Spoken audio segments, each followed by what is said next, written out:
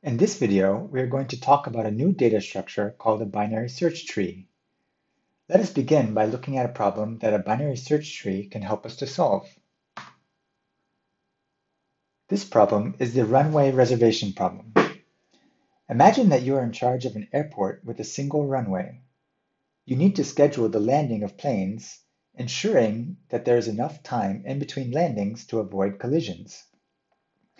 Specifically, let us say that no plane should land within k minutes of each other, in order to allow enough of a buffer between landings. Planes will radio in with a request for a landing time, and we need to check if that landing time is within k minutes of any other already scheduled landing time. If there is no conflict, then we schedule the plane to land at that time. Otherwise, we deny the request. Let us see an example of this procedure with k equals 3. We will simply represent landing times as integers. You can think of this integer as minutes from some time 0. As no planes can land at the same time, we will just have a set of landing times. We will have no duplicate landing times. Initially, the set is empty. Now say a request comes in to land at time 13.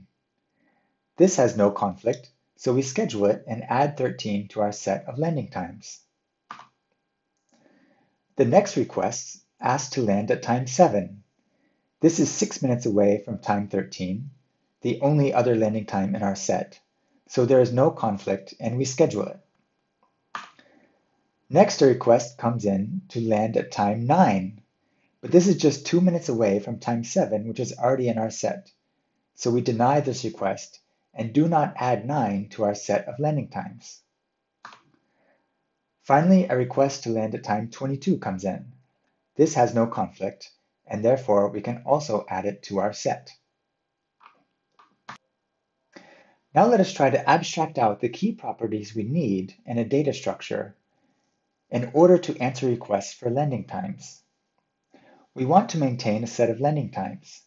Given a request to land at time t, we want to be able to quickly check if there is any other time in the set that is within k minutes of t. If the request passes this check, then we want to add time t to our data structure.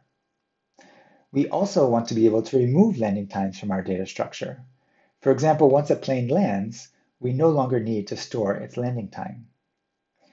So we want a data structure that allows fast insertion, deletion, and checking if there's already a key in the database that is too close to a given key.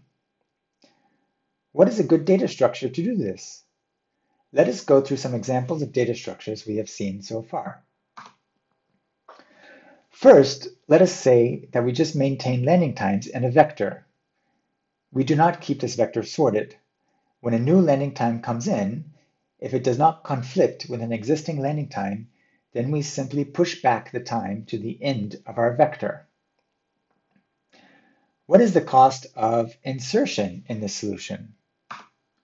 Well, insertion is okay. That's just constant time. We're just pushing back to the end of a vector. How about verifying that the constraint is satisfied? This is slow. To do this, we have to step through each element of the vector one by one to verify that the requested landing time is not too close to an already scheduled landing time. If there are n elements in our vector, then this will take time theta of n. We will take at least time n in the worst case because we have to check all n elements of our vector. Thus, this is not a very good solution. What if we still have a vector, but we maintain the landing times in sorted order?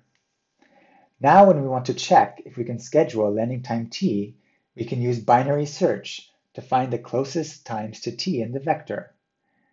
This just takes time theta of log n when there are n landing times in the vector, so we can verify whether or not the constraint is satisfied fairly quickly.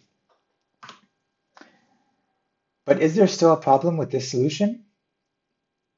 Well, when we want to actually insert a new time into the middle of the vector, we are going to have to shift all the landing times to the right of it over one position. Inserting into the middle of a vector is slow. This can take time, a constant times n, when there are n elements in the vector. So this is not a very good solution either. Now let's try something else. How about if we maintain a sorted linked list? Now it is fast to insert an element in the middle of the list. This can be done with just a constant number of pointer updates. What is the problem with this solution? The problem now is that we can no longer do binary search. We don't have random access to the elements of the linked list, so we cannot quickly jump around as needed to do binary search in time order log n. Checking the constraint becomes time theta of n in this case, as again, we potentially have to walk through the entire list from the start to the end in order to check the constraint. Thus, this is not a very good solution either. If the runway reservation problem made you think of the standard library containers of set or map, then you are exactly right. These data structures are ideal for this problem. Today we will look behind the scenes at how set and map are typically implemented with balanced binary search trees. Binary search trees combine the benefits of being able to do binary search like in a sorted vector and being able to easily insert like in a linked list. Now let us formalize the runway reservation problem so we can see exactly what operations we need our data structure to support. This will let us develop an abstract data type to solve the problem.